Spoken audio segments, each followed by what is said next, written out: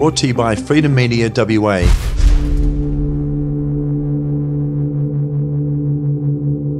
You're laughing? He's laughing. You're laughing?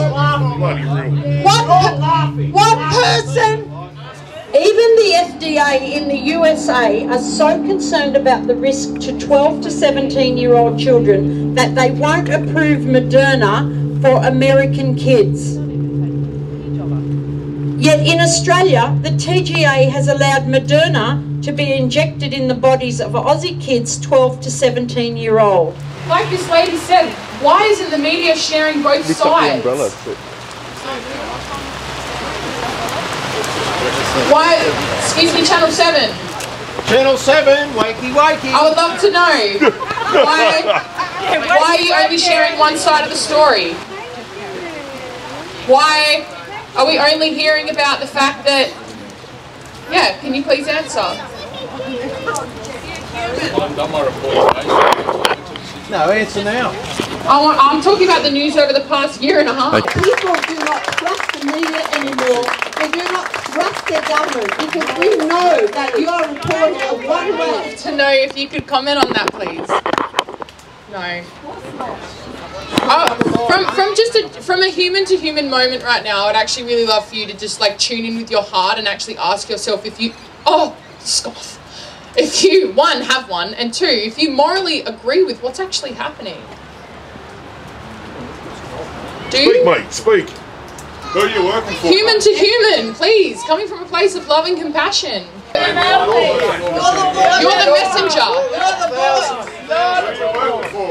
You are the bullhorn. Can I answer me? You're the voice of our government. Please let him speak. Let him speak. When you stop claiming that 24 hours after a man has died, that he died from COVID, people might start listening to you. They might start paying attention to you.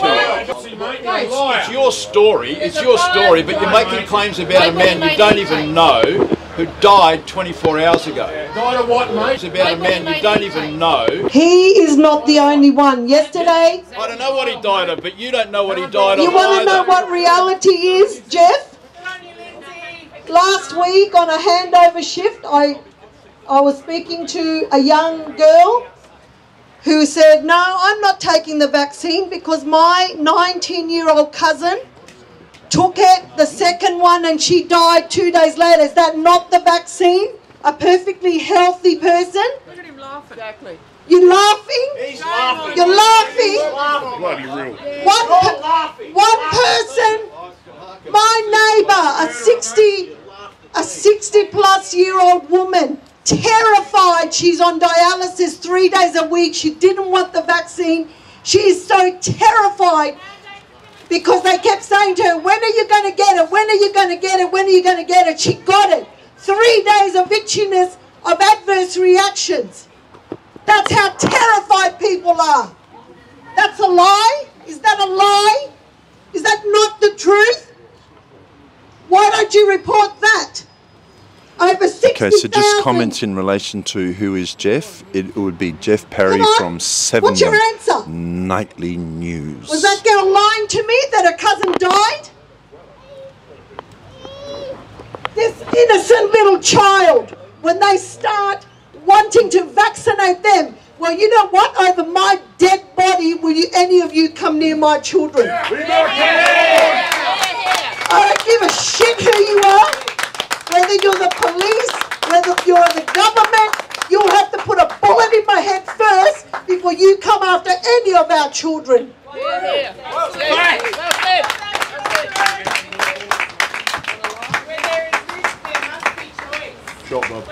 risk, there must be choice. Medical ethics, nursing ethics, that's what we were taught, you know, bodily autonomy. Where there is risk, there must be choice. Yep. Medical mandates is a whole nother thing. You can't put a blanket mandate on a whole genetically diverse population.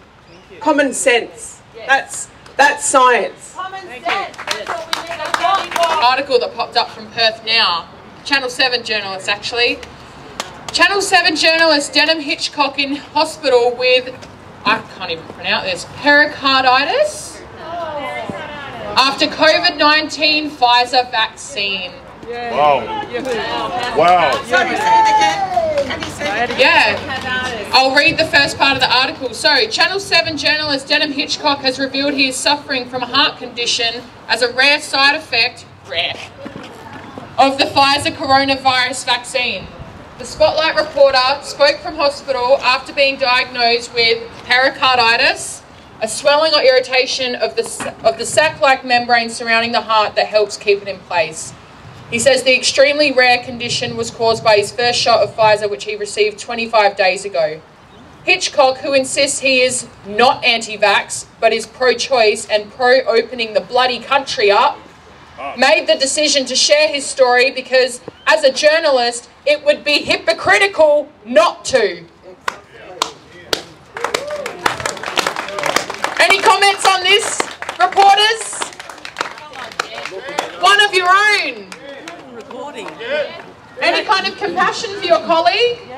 Don't crouch down, stand up. That's it. Stand up like a man. Come on. Smile up like you were before, mate.